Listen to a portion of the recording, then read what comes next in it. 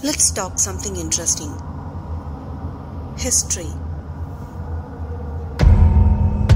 Very recently, we had a chance to visit Azerbaijan, the land of fire. This is the fire mountain at Baku in Azerbaijan. Naturally burning mountain.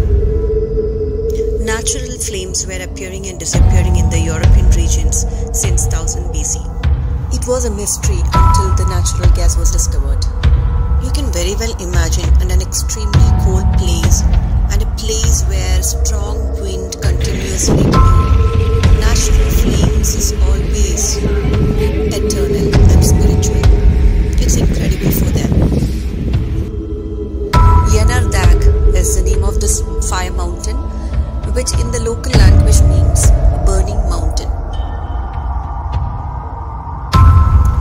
There is a natural gas pocket beneath this mountain which causes the seepage of the natural gas through the porous layers of the sandstone. When it comes in contact with the air in a certain proportion, a small spark is enough to lit the flame.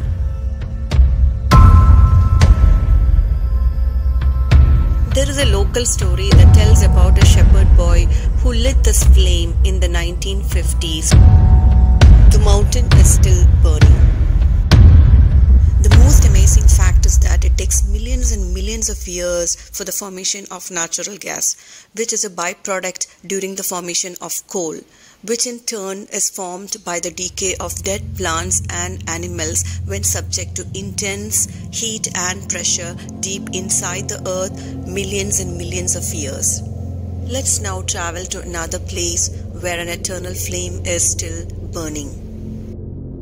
For me, this was a completely new experience, and I'm sure many of you watching this video will experience the same. We have reached the fire temple at Baku in Azerbaijan. A blessed moment. Okay, let me tell you the story of the fire temple. Almost 3000 years back, what we now call the Iran was just starting to flourish as one of the greatest empires, which is the Achaemenid Empire. Cyrus the Great and his followers of this great empire developed the entire territory stretching from the deserts of Libya in the west to Indus Valley in the east.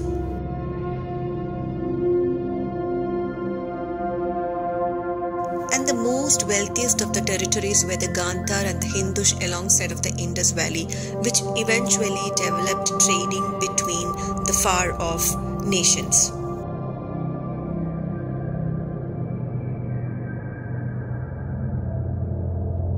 Slowly the trading extended to China, and the Persians started buying silk from the Chinese merchants.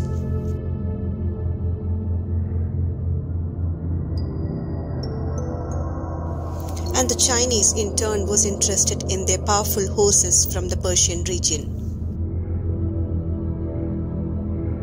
There was a wide network of road along which the merchants travelled for their trade, and this road was initially called the Royal Persian Road, which eventually was called as the Silk Road. The Achaemenid style of governance was noted by many of the Greek and Roman historians. The earliest kings of this empire allowed their people to follow their traditions, customs and religion provided they pay their taxes. It's quite uncertain about the native religion followed by the Achaemenids. But it's believed that there existed an ancient Persian religion, which is called the Zorastrainism. The ancient Persians were believed to be worshipping deities of the natural world, like the 5 elements of nature: the earth, the sky, the wind, the water and the fire. Many priests were using holy water for their rituals and made animal sacrifices to help the people come out from their miseries.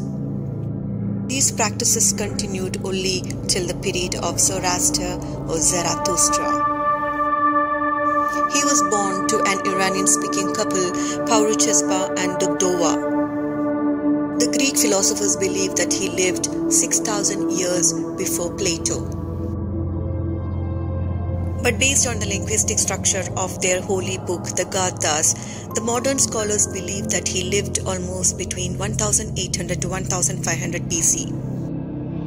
Zoraster, born with an unusual smile on his face, was special and unique in his society. He was in deep pain, witnessing the hardships of life. Being witnessed the miseries of life and the totally unacceptable ways of the rituals followed by the people in the society to come out of these miseries made him think to find the truth. For the next 10 years, Zarathustra renounced all the worldly needs in search of the ultimate truth. With total disappointment and frustration, he exploded to the nature, roaring with rage, but finally got enlightened. The realization was he was born to announce the judgment of the God, and he became the prophet of the God, the wise Lord, Ahura Mazda. His teachings had to face a lot of opposition as it was a revolution to the polytheistic religion that existed in the society. Until he met Vishtaspa, who was likely to be the king of Khorasmia, an area somewhere in Central Asia along the bankside of Aral Sea. Zarathustra gained the confidence and acceptance by the king after a great debate in his court. He convinced the king by explaining the existence of evil is similar to a shadow which disappears when the object is brought closer to the light. And thereafter Zoroastrianism became an accepted religion. And their concept is there is only one God, the wise Lord. In the Avestan language, they call him Ahura Mazda.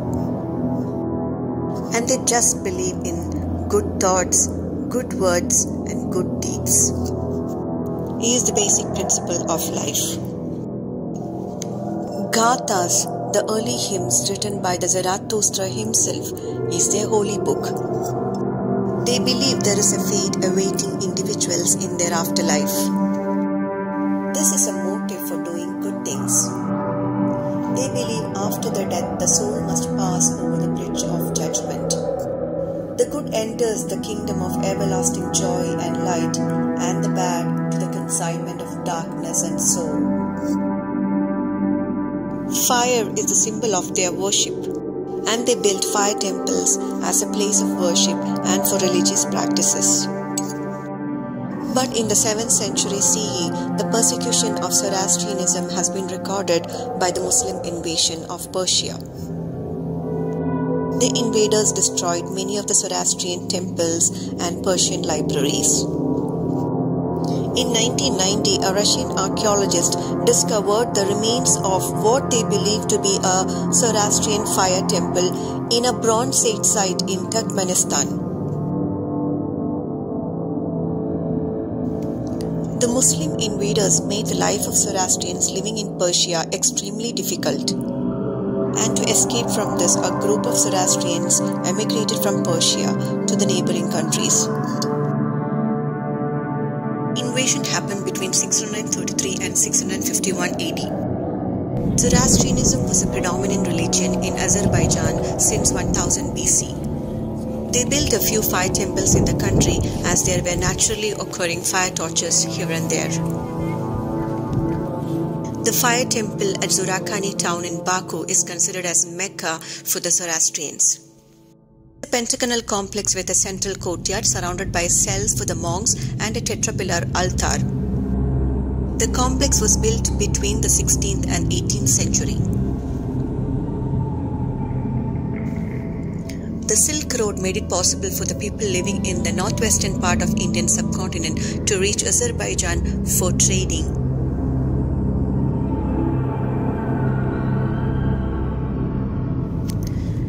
The existence of this small idol of Lord Nadraja and that of Lord Ganesha in this fire temple in Baku is a great evidence that people from India were coming here for trade or worship for whatever reason it may be.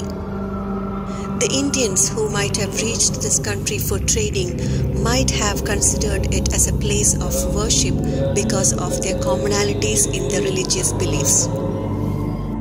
And the records say they used to travel since 2nd century BCE through the Silk Road. The inscriptions found in this temple are in two languages, one is Persian and the other one is Indian.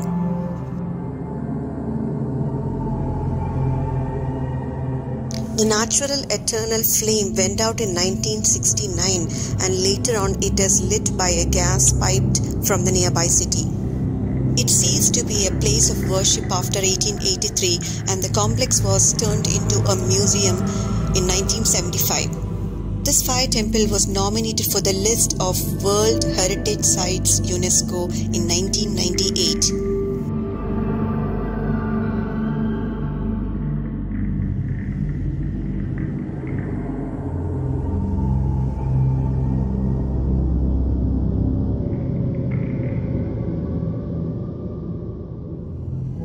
The museum exhibits the life of the traders there in Azerbaijan.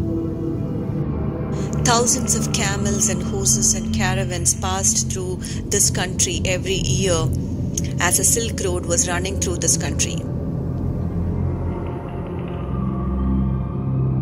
They used to trade silk, salt, jewelry, saffrons and all that stuffs. Do you all know that Zoroastrians live in India too? Honestly, I didn't know about that.